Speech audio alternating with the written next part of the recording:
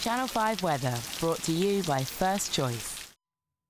Hi, I'm Sian Welby. Well, I hope you had a good day today. Keep those umbrellas handy because this week it's staying quite unsettled. Tomorrow there will be some drier weather around in the afternoon, but it gets off to a rather wet start. And on Thursday, expect some heavy and blustery showers to move in once again from the Atlantic. This evening, the worst of the wet weather's in Northern Ireland. A lot of rain here clumping together to give some long and heavy spells of rain. For northwestern England as well, it's looking like a soggy commute home. For Scotland, it's still fairly dry and bright, but then overnight this rain will gradually head that way. We've also got another area of low pressure pushing in from the southwest. So tomorrow morning, as you can see, it's a very unsettled start to the day. Please take care on the roads. Some torrential downpours expected with thunder, hail and lightning, but you can see it really will be a warm and muggy start with temperatures in double digits pushing into the high teens for the southeast quarter of Britain.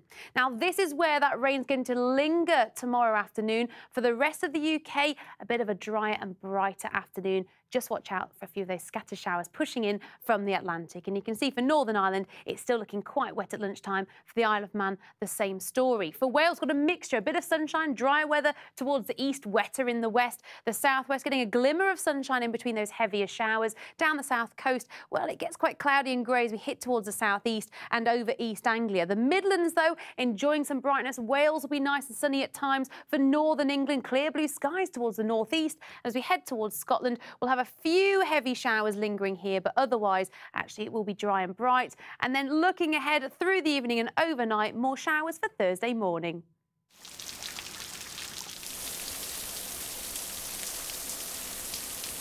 Channel 5 weather, brought to you by First Choice.